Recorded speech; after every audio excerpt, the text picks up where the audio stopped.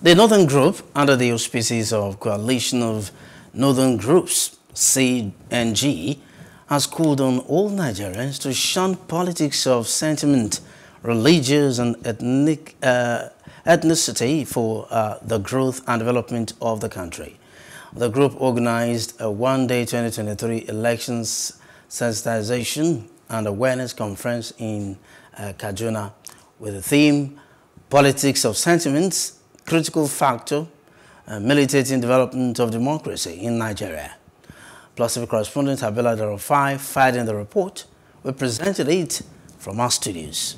To have a better Nigeria come 2023, there is the need to sensitize the people to vote for the right candidate by setting aside sentiment, religion, and ethnic differences for the peace, progress, and development of the country. Speaking at the event, the national coordinator of CNG, Comrade Jamilu Taranji, explained that religion and ethnic tolerance is a panacea to Nigerian survival as a nation.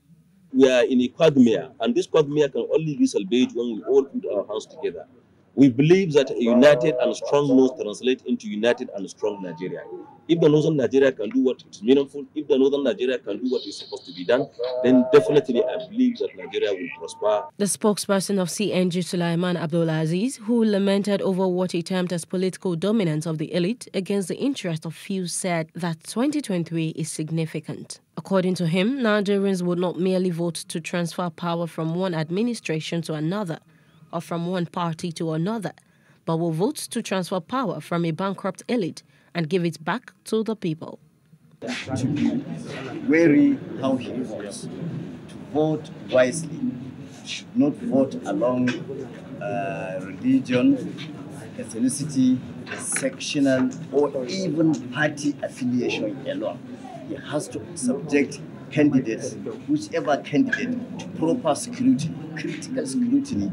On his part, the guest speaker Abdullahi Abub said that Nigerian politics was characterized by violence, conflicts, pull-down syndrome, blackmail, hate speeches, rumor-mongering, and sabotage. He said that all these vices have their root on intolerance, sentiment, and inability to accommodate divergent views and interests of Nigerians. These need to be extended to all states, to all the local governments, to all the wards, in all the community. This program is supposed to be a continuous program, continuous education, continuous enlightenment, continuous sensitization. Also speaking at the event, Pastor Johanna Buru, who spoke on politics of sentiment from the religious perspective, said that the Northern Nigeria is disadvantaged in area of education, job opportunities, and other infrastructures. We allow tribal, ethnic, religious sentiment to cloud our hearts, our mind, that we were unable to do fair judgment to ourselves.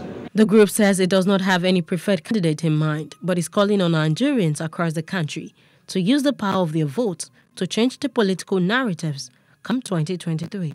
Hello, hope you enjoyed the news. Please do subscribe to our YouTube channel and don't forget to hit the notification button so you get notified about fresh news updates.